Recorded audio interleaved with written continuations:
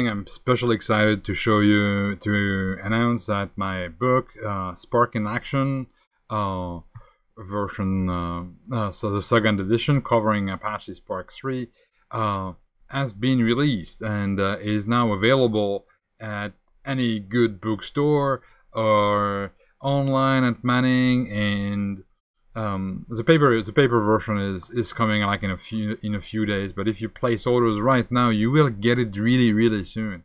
And it's been a huge effort for like 3 years now, and over 3 years, and it's a huge book. It's like 500, almost 600 pages. It has almost 200 illustrations and lots of examples. The examples in the books are in Java, but in the repository on GitHub you will have examples, of course, the Java code, the Python code, the Scala code. I used real life examples. Like, it's not your, it's just a basic data sets with column 1, 2, 3 with value ABC.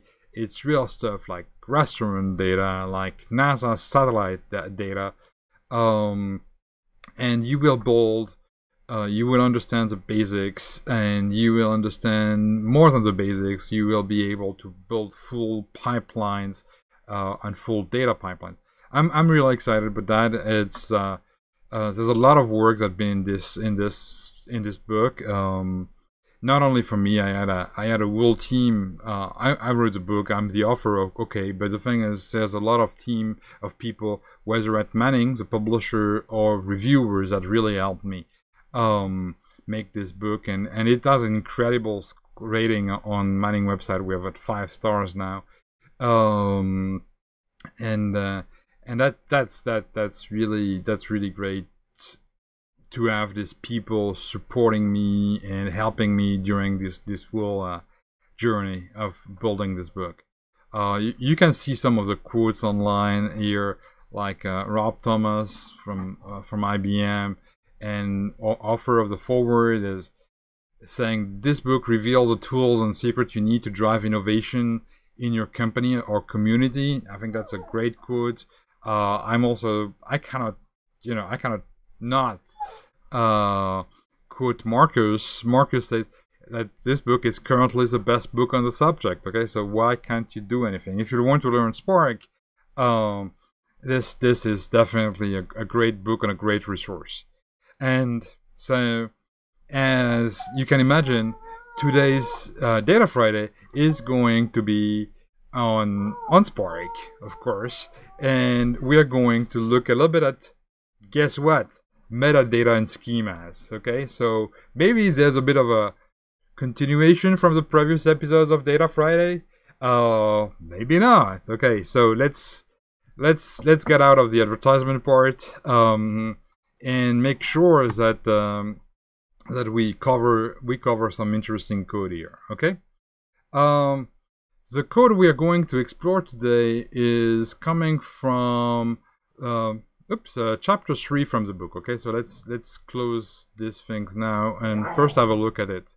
And so I'm going to ingest a file, and I'm going to show you the file right away.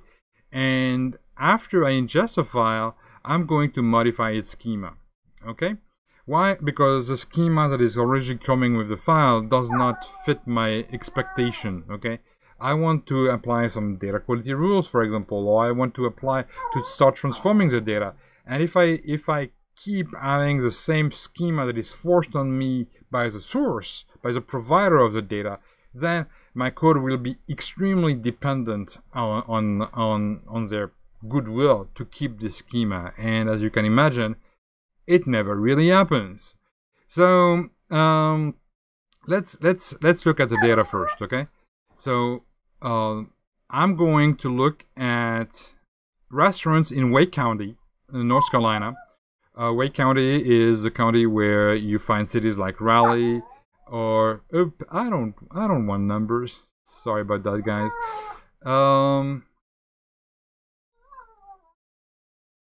Well, we can look in numbers. That's fine. So Wake County is having cities like Raleigh, North Carolina, which is the capital of the state, Cary, Wake Forest, Holly Springs, etc. And we are going to look at restaurants, okay? Like, for example, Wava on Hillsborough Street in Raleigh, phone number, etc. It's a type of restaurant. It's you've got the coordinates and all those things. See, and the schema. You see the schema here. It's there, okay? I've got object ID, HSIICAD, whatever here.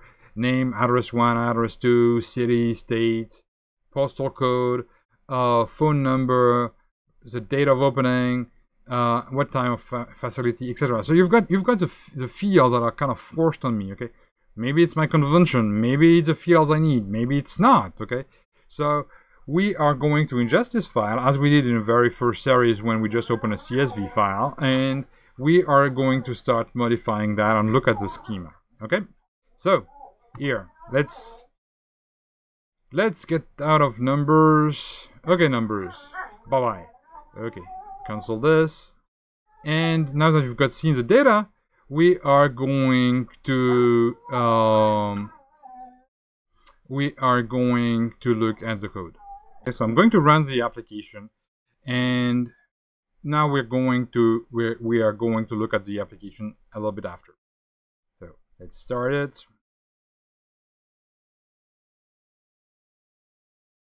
As usual, little boot time for Spark. Time to get a sip of coffee. And now it's working. Okay, so let's magnify this thing and let's have a look at the data. Okay, so right after the injection of my file, you see the data, which is very similar to the data I showed you in numbers before. Okay, you've got the object ID, the HSID ID, the name, address 1, address 2, null when there's none, city, state, postal code, and phone number, open date, the date, etc., etc. Okay, if I can ask Spark to give me the schema, okay, as it can actually detect the schema, and well, actually you can use the schema that I'm going to use. Okay, so here you look at the schema, you've got a root, and under the root you've got all my columns. Okay, you've got object ID, HSID, etc. You find an object ID, HSID, name. Okay, and what you can see is the type that Spark is going to use in this context. So this is really looking at a data frame. Okay, I've ingested my data in a data frame, and those are the column of my data frame.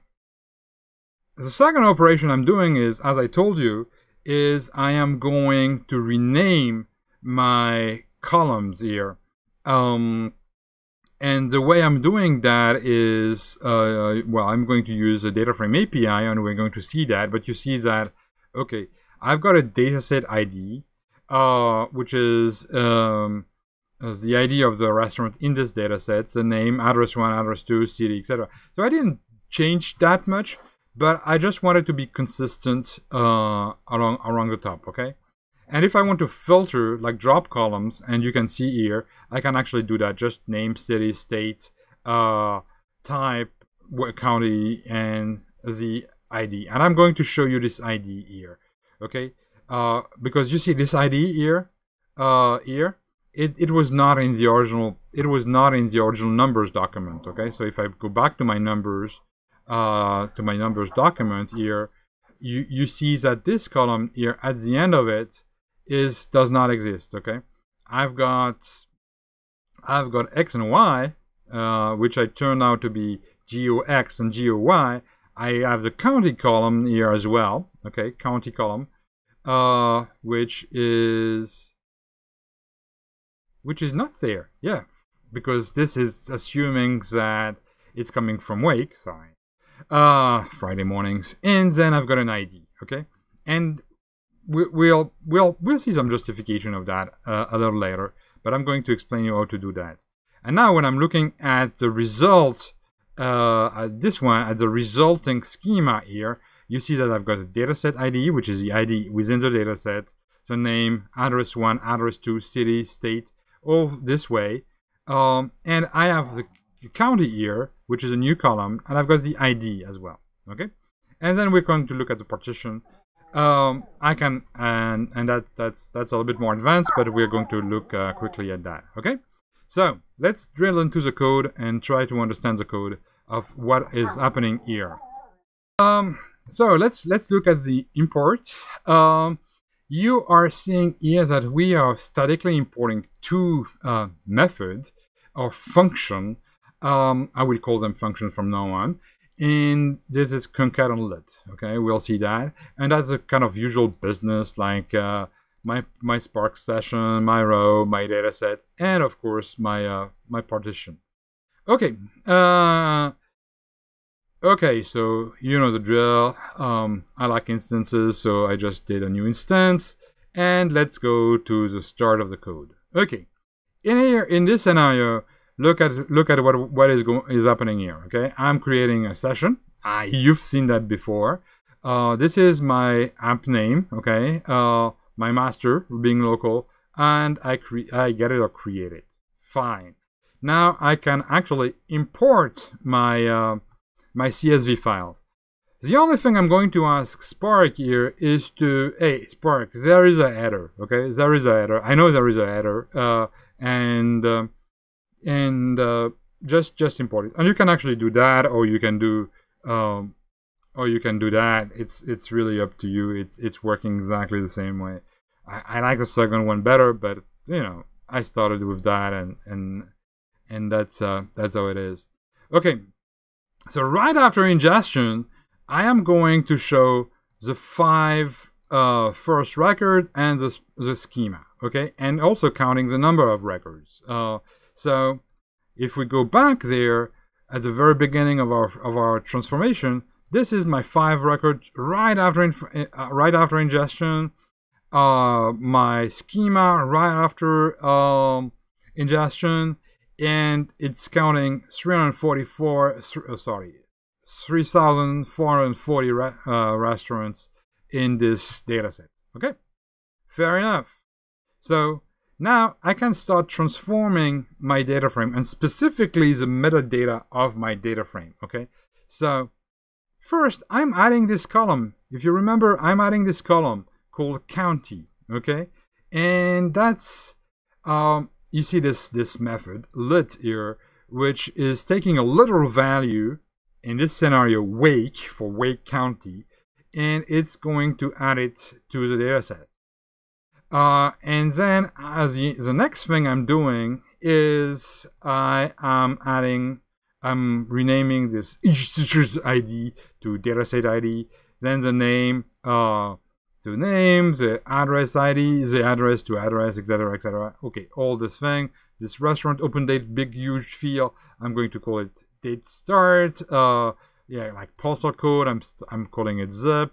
Zip code is a copyright of USPS. So just to mention copyright and not do copyright infringements. Okay, and there's 2 columns which I don't really care about. It's object ID, permit ID, and geocode status. So I'm just dropping them. Okay, so to create a column in a data frame, you can use with column. That's a very, very, very fancy column. You give the name of it, and then you get a value of what is going to be in the column.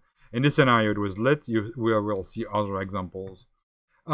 With column renamed allows me to rename a column. Okay, I'm taking a column, old name, new name, easy peasy. And then drop allows me to drop some columns, which are columns that I don't need. And if you remember, I had also this column called ID at the end, and ID is using another function here, another of the Spark function called concat. And with concat, what I'm going to do is the first part of my concatenation is going to be the state, okay, which was NC, then a literal, then the county I just created here, okay, and then after I'm adding another literal, another underscore, and then the dataset ID, okay. So this creates for me a unique identifier of the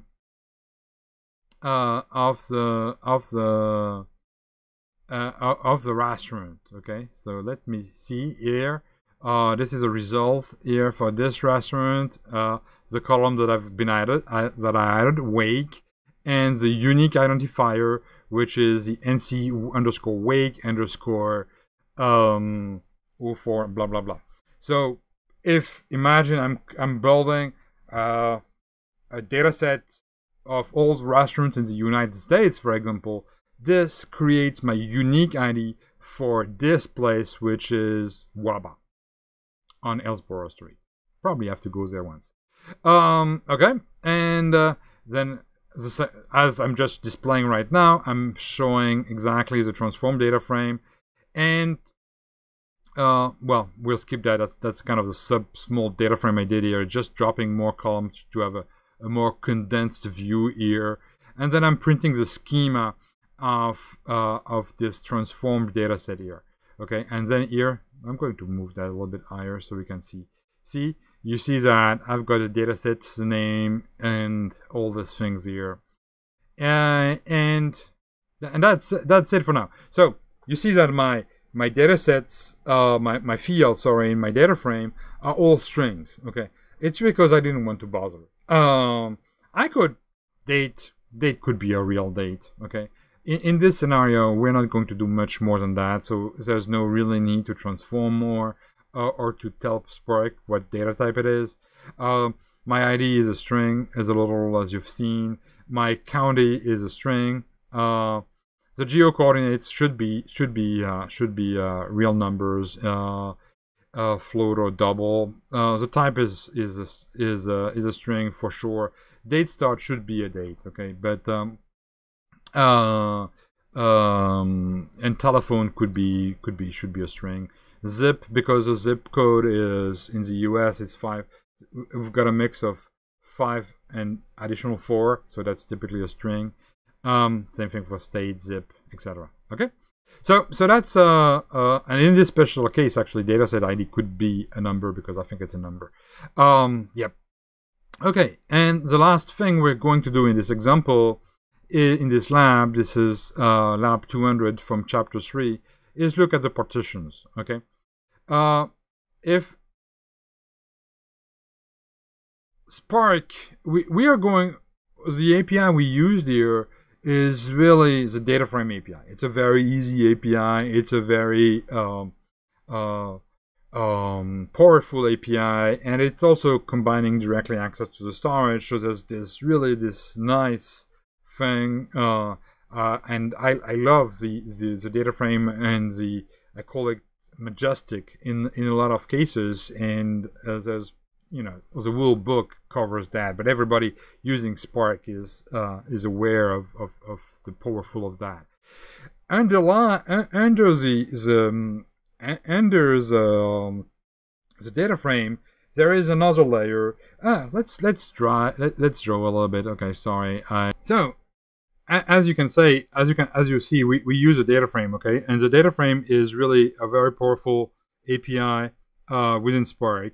And it comes, I would say it's really what would be really on top of everything. So it is both an API, a very powerful API, as I said, and the storage itself. Okay, so it gives you access to the storage. It's not really the storage itself. Actually what is happening is under the data frame you will see RDDs. Okay, so it's a lower level. It's a lower level container of data. It has its own API as well. So the RDD stands for resilient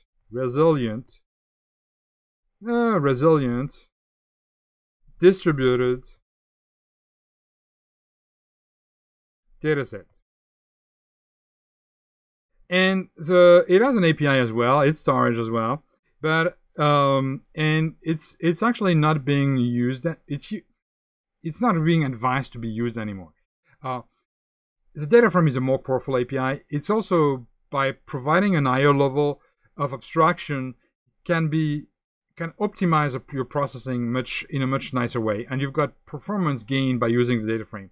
So in some cases, you would say that, oh, by going lower level, I would have better performance. In this case, it's not. Okay, so stick to the DataFrame. For some operations, you will still have to have access to the RDDs. So that's why we're looking at that today. Now, if I'm looking at what is under my RDD, is I have partitions. Okay, so I have my partitions where data is being split based on storage, based on source, based on whatever. The system decides how the data is being partitioned. So it's not, you are not deciding that unless you explicitly ask Spark to partition it in a certain way. So I've got 1, 2, 3, 4, 5. Okay. Here in our situation, which is a really really normal basic scenario with a limited number of records, we don't have this at all. We have only one partition. Okay, one partition containing our 344 restaurants from the top of my head. Okay, so this is this scenario. What I'm doing now is I'm basically saying, hey Spark, I don't want that. I want 4 partition. Okay, so my data frame through my RDDs is going to repartition that to 1, 2, 3, 4 partition. And why am I doing that is I could do that for many reasons. I want to export individual partition. I want to have processing an individual partition. I want to work only on one partition if I want to filter data, etc., etc. Okay, or joins or whatever. But this is out of what we're doing to talk today. So really, this is the kind of stuff. So now, if I'm going back to my code, you can see here that in my scenario, I'm calling the RDD method of the data frame, and through the RDD, I'm actually getting the partition method, which returns an array of partitions. Then the easy thing is I'm counting them. Okay, so it's a basic array. So I'm just looking at the length property and printing the return here, the number of the count of partition. Now I'm asking Spark to repartition my data to 4 as I just illustrated it. And basically what happens is if I'm doing exactly the same thing, you see that it's going to print 4. Okay, so the result, you've got my result here. So before partition, it's 1. After repartition, it's 4. So that's concluding today's lab. This was lab 200 from chapter 3 of Spark in Action 2nd edition, which is now available in its final form. I hope you enjoyed this episode. If you did, please subscribe. If you did, please tell me so. If you did not, well, you can still subscribe because more is coming, and you can tell me what you would like to see. The best way to reach me is at Twitter at JGPerrin. Okay? Thanks, guys. Thanks, gals. Have a wonderful weekend, and see you next Friday at 8 a.m. Eastern for another episode of Data Friday. Bye now. Take care.